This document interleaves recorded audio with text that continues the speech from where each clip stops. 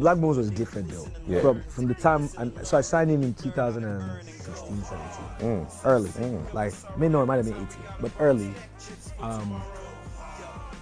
AQ had told me about him. And then Okay. told me about him. And then the next day I went to a Vector concert actually. And backstage I was walking by, someone said, "Oh man, I'm Blaqbonez. Oh, cool, collect his number, come see me." He came to the office.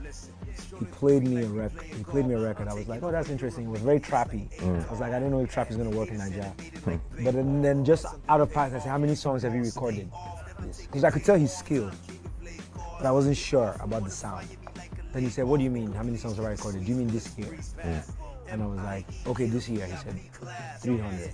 This was like June. Chill. So when he said that, I'm like, we already know. 300. Like, there's nobody that records 300 songs. That's not gonna make it. Like, we're working that hard. So